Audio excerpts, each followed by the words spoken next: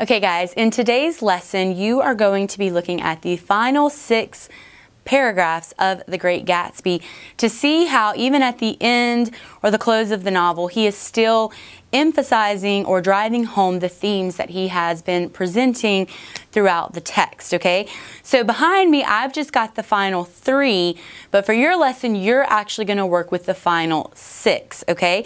So what you want to do here is you want to look for any words, any phrases, any instance of symbolism that you might recognize, and talk about that word, that phrase, or that symbol and how it contributes to themes surrounding the American dream, right? Because we know that this text is primarily focused on this idea of the American dream and its flaws even, okay? So behind me, as I mentioned, I have these final 3 paragraphs, which you should recognize now on that last page. And so when I read through this, guys, there's a lot that stands out to me. There's honestly so many choices here just in these final 3 paragraphs. So many different words and phrases and even a couple of symbols present that I could pick out from here and discuss how that word or symbol is contributing to a theme surrounding the American dream.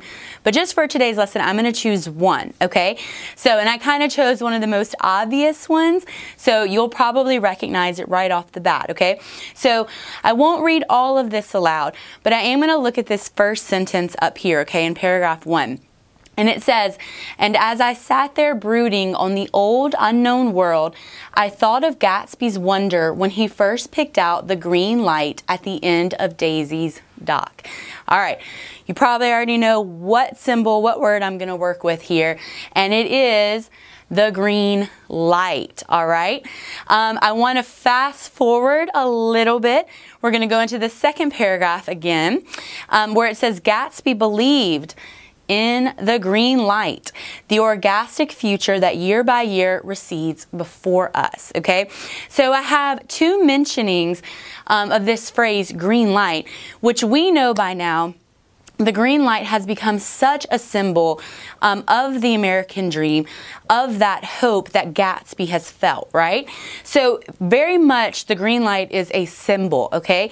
So now I need to think about, well, how does that symbol contribute to this theme surrounding the American dream? So first off, I want to think about, okay, well, is it presented positively? Is this more of a negative or a neutral tone here? When I go back and contextualize it, where it's talking about how Gatsby picked this out and he worked for it, how he believed in it, basically right up until the end, right? It seems to be a really positive thing for Gatsby. So when I want to talk about the green light in connection with this idea of the American dream, Fitzgerald seems to have set this up in a pretty positive way, that like many Americans or many people, Gatsby was striving to have more, to do better, right, than perhaps his parents, or perhaps from his humble beginnings to grow into a great man. And so that's the symbol that stands out the most to me in these final 3 paragraphs that we're presented with. But again, even if I wanted to look outside of that green light symbol and talk about just, maybe some words or phrases that help contribute to the American dream, I could dive back in here, for example, and maybe pull out this part where it says that tomorrow we will run faster, stretch out our arms farther, right? And doesn't that even contribute to that idea of the American dream, that every day we wake up renewed and we try again and we try to do a little bit more and we try to go a little bit further, okay? So hopefully that has helped you understand how symbols and words and phrases can contribute to the development of a theme right here at the end of the novel. So make sure that you go back in, not just in these final 3 paragraphs, but in the final 6 paragraphs, and look for any other symbols, words, and phrases that you can find that contribute to this theme surrounding the American dream.